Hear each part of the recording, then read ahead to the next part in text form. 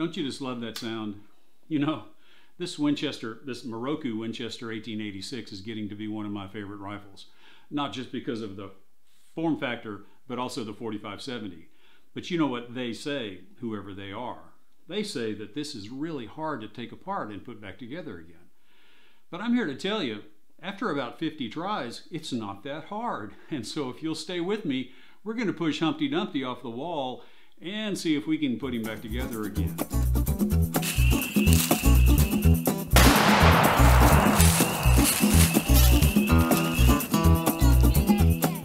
Hi, George here, and welcome to Tales from Target Suite, where I'll share my perspective on guns and shooting, and we'll spend some time at the range, and every now and then we'll reconvene right out there in my shop or at the farm in Louisiana, where I'll build some fun projects, and we'll share an adventure or two that'll make even a grown man smile.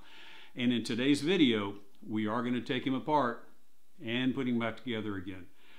But I'll say this, the first time that I fully disassembled the 1886, my son was with me, and it took us collectively about 4 hours to get it back together. And then it was over a period of months with me trying again and again different ways to reassemble that I finally figured out ways that are pretty straightforward. And so that's what I'm going to share with you in this video. And where it makes sense, I'm going to get in really close and show you the details of what I do to make things line up and make everything come back together like it's supposed to. And so at the end of the day, I hope two things happen. Number one, I hope that we've gotten this Winchester Humpty put back together again. And number two, I hope will have been helpful to you so that you'll feel more confident to break into your own Japanese Miroku Winchester 1886. And you know what else? Oh yes, if you haven't already, please hit subscribe. And then, you know what, if you click on that little bell, YouTube says you'll get notified every time I upload a new video, which happens usually on Tuesday. Now, let's get started. Okay, the first thing I want to talk about is the cradle. This is the first revision that I made as soon as I got the rifle. It needs some tweaks. It's not ideal, but it has served me well so far. But one of these days I will come up with a different design, and maybe I'll share that with you 1886 fans as well. So, but for now, if you can ignore the yard guys outside making racket, I also want to talk about the screwdriver set that I have.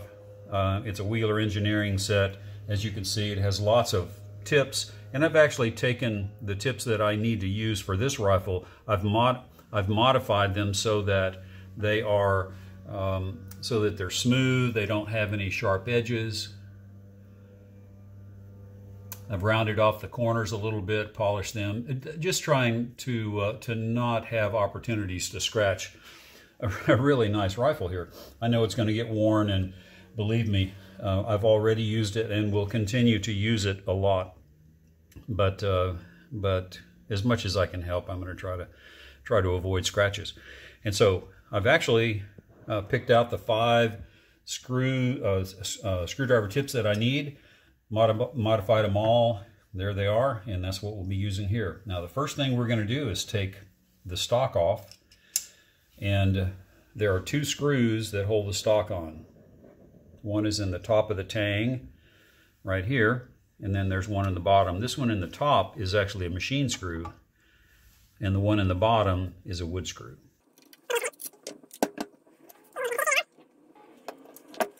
Now, the first time you take your stock off, it's going to be pretty tight because Winchester Miroku did a pretty good job of making the wood fit well.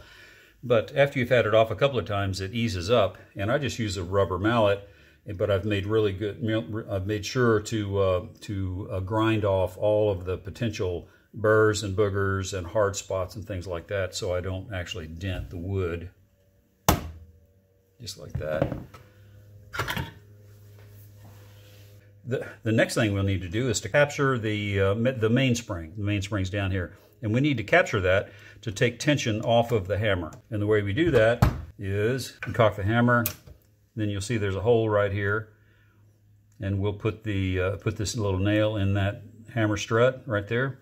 Release tension, Pull the trigger, release tension on the hammer. And now that we have the tension off the mainspring, let's remove the hammer screw. Now it's not going to come out because it's still under some tension because of the sear. But we'll take our punch.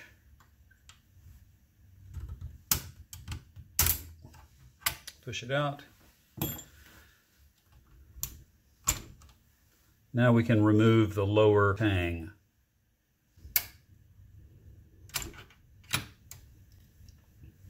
It's a lower tang assembly. We don't have to do anything else with that. Now we'll take out the hammer. It rotates out from the inside. Now we're going to do two things. One, we're going to loosen this is the carrier spring, and then we need to take this screw out of the safety bar so the safety bar can fall down out of the way. And so the way I do this, I loosen this up a little bit, and then I'm going to squeeze on the spring right here and pop this pin out of the hole, and that makes getting it out much easier.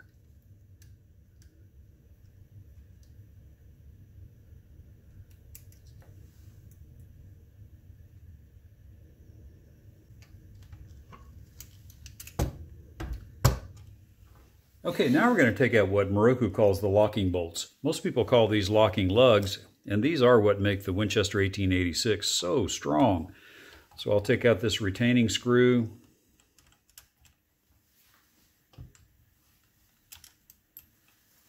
And then the locking bolt stop pin. What a name. Now, it does have a slot making it look like a screw, but it's not. It's just a pin. And it's held in place by this little screw. And you'll notice there's a crescent-shaped cut in the top of the pin, and that screw fits right in there, and that's how it all goes together. It goes back together. Let's take out the locking lugs.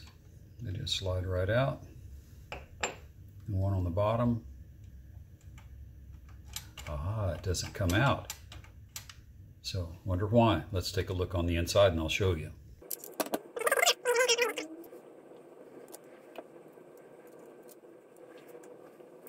Now the reason the locking lug won't come out is because it's captured right here with this arm. And so I'm just going to move this arm up out of the way.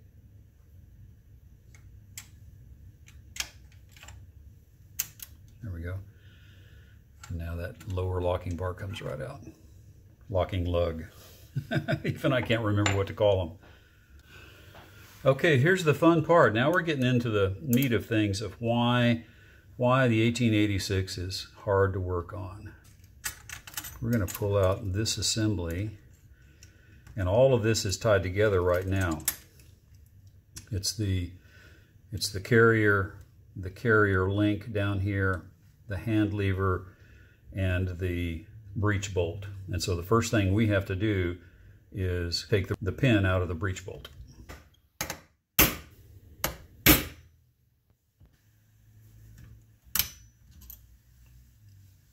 Now the breech bolt can come out, but here is that assembly of the carrier, the hand lever, and the carrier link right in here. So let's take these apart. There's the hand lever, the carrier, and the carrier link. Okay, so there you are. That's as far as we're going to take it apart. Now let's put it all back together. Okay, here are all the parts that are going to give you grief on the reassembly. But first thing I want to do is take out the ejector. It has three parts. It has a ring. It's actually a rub ring or compression ring, I forget what they call it, a spring, and the ejector itself. And when everything is fully installed, the hand lever cams on that ring. More on that in just a minute. First thing you're going to remember is that we took a pin out of the breech bolt and it should go back in. But the problem is it hits the firing pin. And so first and foremost, when you're putting everything back together, you have to somehow depress the firing pin in order to get the pin to go back across. So keep that in mind. That's one thing we have to deal with. The other thing we have to deal with is the ejector. Because the hand lever cam, if you're installing everything as an assembly, the hand lever needs to go in about this orientation, and so it pushes the ejector out. And if the ejector gets too far out, then if you look right through this hole right there, you can see that the ejector has a part that gets in the way of the hole as well. And so you have to manage that, or the pin is not going to go in. So you've got two things that will keep the pin. So you have two things that will keep the pin from going through. One, or going back in. One is the ejector, and the other is the firing pin. I'm pushing on that firing pin right now. Can you see right here? Okay, so those are the challenges we have. Now, there are two schools of thought on putting everything back together. The one that I first learned was that you assemble the carrier link, and the hand lever all into a subassembly, and you install that all at the same time. Let me get my note out of the way. And the way to do that is you take the carrier link in this orientation and you slide it right down in here. And you rotate until the boss on the carrier link down here goes into the slot.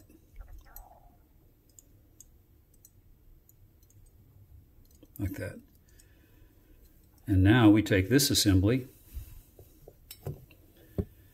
and we lay it on top of the hand lever. And then what we're going to try to do is to get this boss to go into this hole.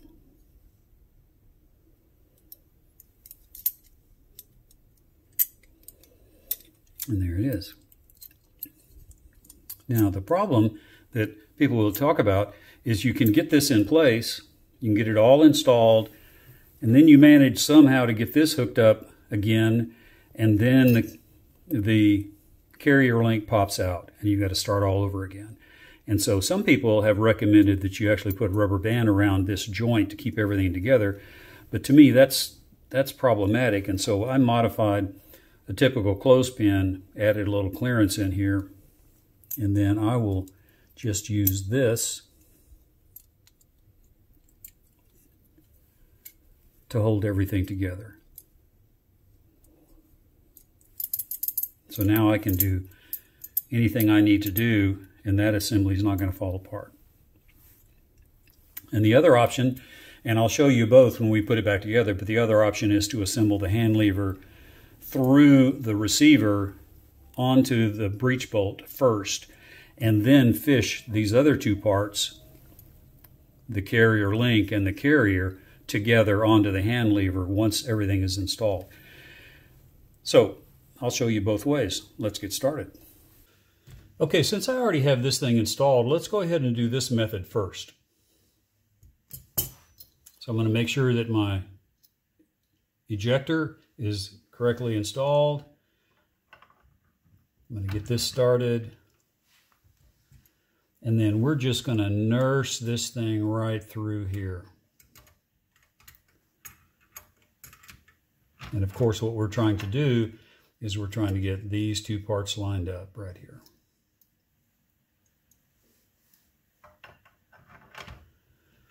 And let me make a little bit of an adjustment here. Okay. Now let's just go right in here. So I'm trying to get the hole in the hand lever lined up with the hole in the breech bolt. So I mentioned that the hand lever, the cam on the hand lever can push out the ejector, and that's true, but that is okay to a point, because there is a point at which it will clear, and it's actually, and I'm holding it with my finger on the other end, with this finger, I'm holding the ejector, And now I'm going to put the pin in from the bottom side.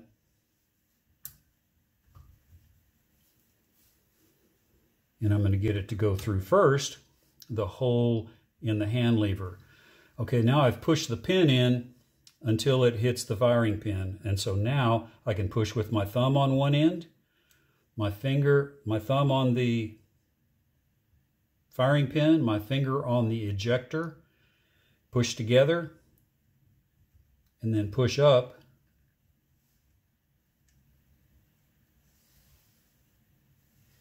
And of course it won't go because here's what happened. It's good that this didn't go right, because I let the ejector come out too far.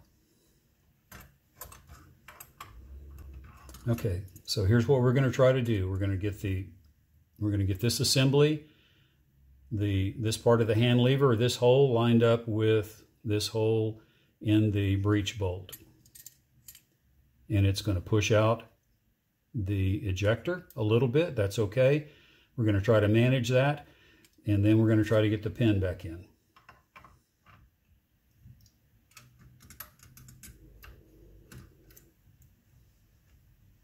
So I've got my finger holding the ejector on one end now, and I've got the holes pretty lined up here.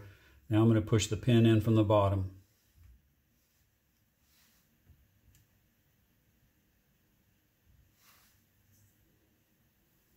And if you remember, that pin is not going to go because it's going to hit the firing pin. Let me get this lined up. And then you hear the pin click as it goes through that.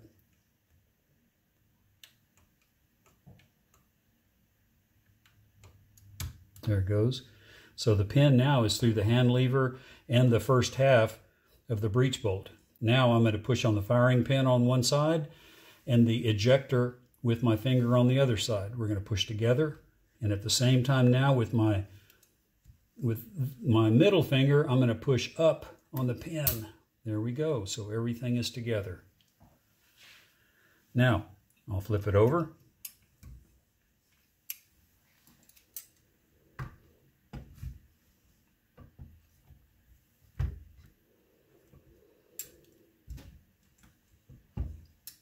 And then we're going to tap this pin home.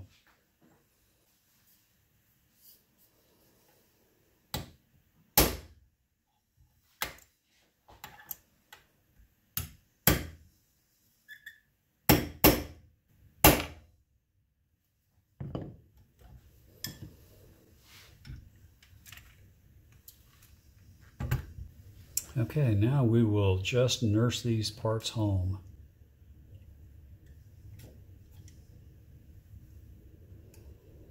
I'm going to take the pin off. I can hold this with my fingers now.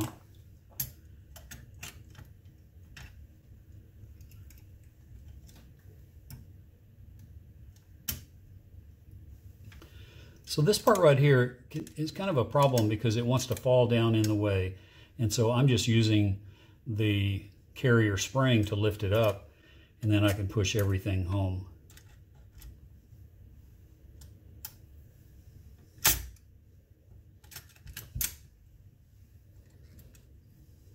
Okay, there it is. It's fully installed. Now let's take it back apart again, and I'll show you the alternate way to put this thing together. Okay, so let's go about this one layer at a time, and let's just get these two together. So I'll stick this through here first.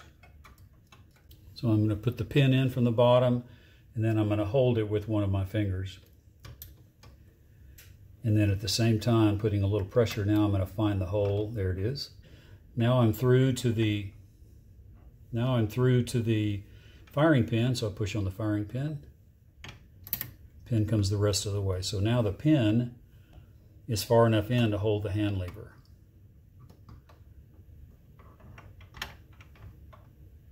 So there we go. Now let's tap that pin home.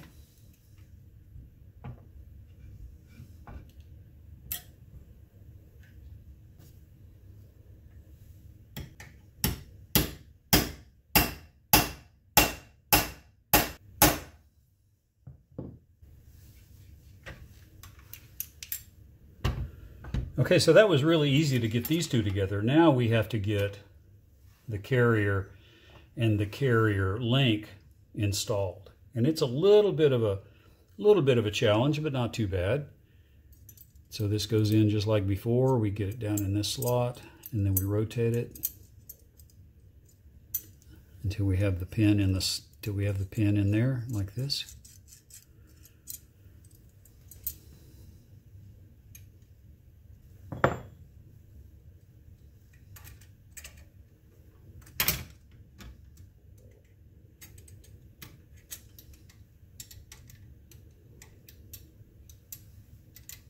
There we go.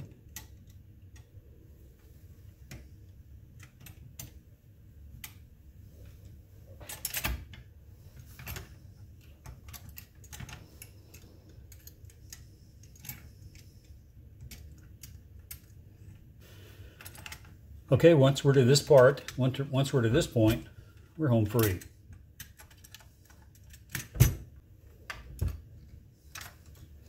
And so we've got basically a functional 1886, except we're missing some locking lugs. But before we put the locking lugs on, we've got to get the hammer. This is our other issue that we've got to deal with, because we have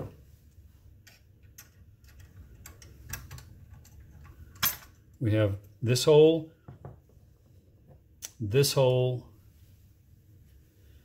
and these two holes all have to line up. So that's what we're dealing with now.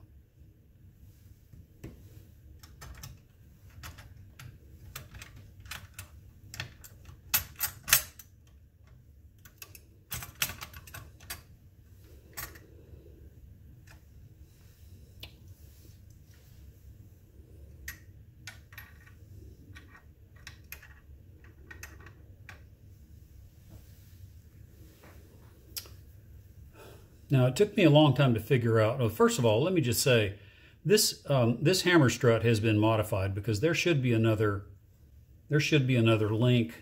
length to this part right here. This is actually what controls the rebounding hammer, and it's been removed, so my hammer does not rebound. I don't know if that makes it easier to reassemble or not, but in any case, this strut right here, this one is full length, this one has been shortened. It took me a long time to realize that the spring-loaded sear putting pressure on the hammer made installation really difficult. And so I came up with my spring solution. So here's my string solution. Pull on the trigger, wrap it around one time, embed it into the spring. Now the hammer is pulled, and so that means the sear is down out of the way, and it should make reinstallation easier.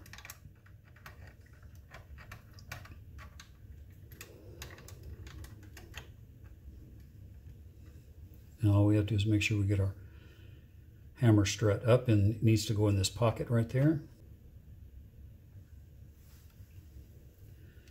Now we're looking to get all of these parts aligned right through that hole. Okay, I just made a common mistake, as I went ahead and put the rear strut in before I fixed the safety bar. So we're going to have to take it apart again.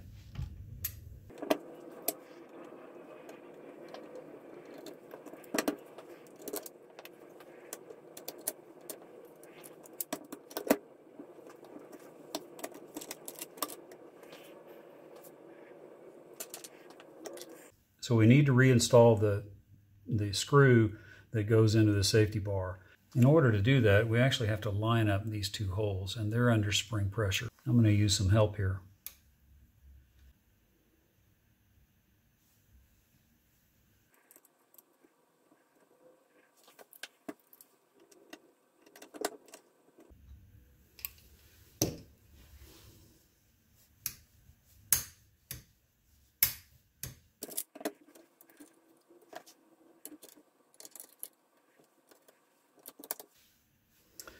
So it helps to have the breech bolt as far forward as you can get it, and still have clearance to move the hand lever out of the way for the rear tang.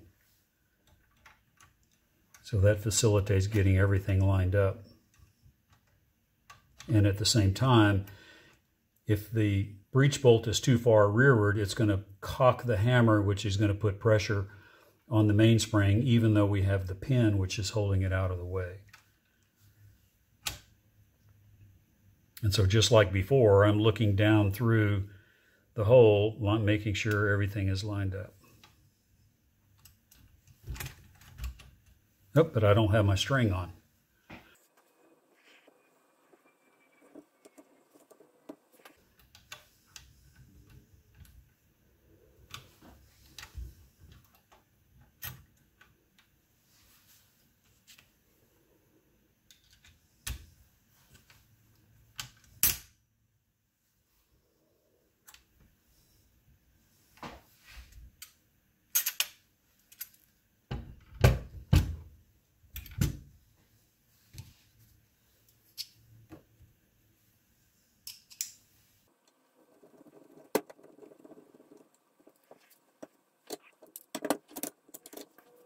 Okay, now let's install the carrier spring.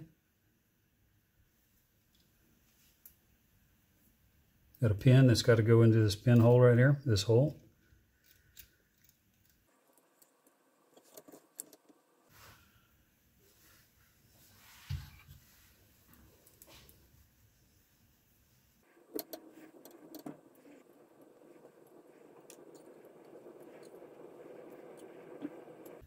Now let's get our locking lugs in place.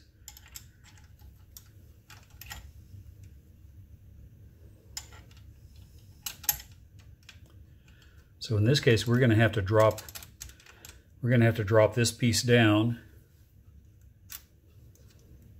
in order to get the locking lug in, just like that. And we want to line up here.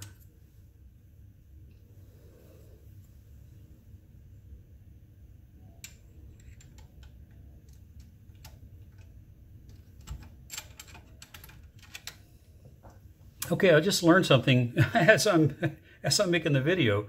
I was having a hard time getting this locking bar in, this locking lug, and so I cocked the hammer and that frees the hand lever up, and now it goes right in. So there you go. You just never quit learning.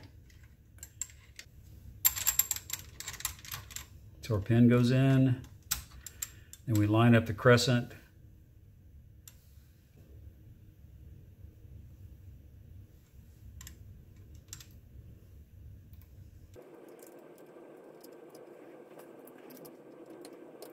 Okay, the only thing left to do is to put on the loading gate. Now the loading gate is hinged, and it's got a leaf spring, and the tip of the leaf spring fits underneath there. And so the only trick here is keeping this in the right position while we get it installed. And I do that by putting a match or something once I get the, see how it's come out. And so I need to get that hooked back up underneath there. And now I'll put this in there, and I'll use the matchstick to hold everything in place while I get it installed.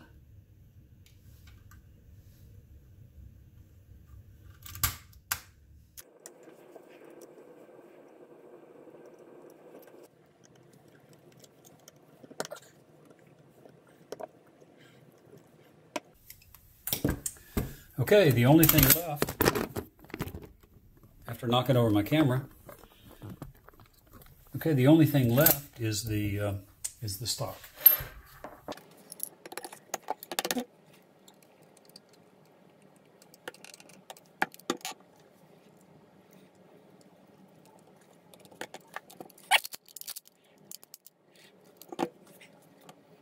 Okay, I'm going to call that a wrap.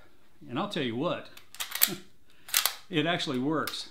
And that was one of the harder videos that I've done. Not in that it was hard to put the rifle back together, but it was hard to do it on video and trying to get all of the details.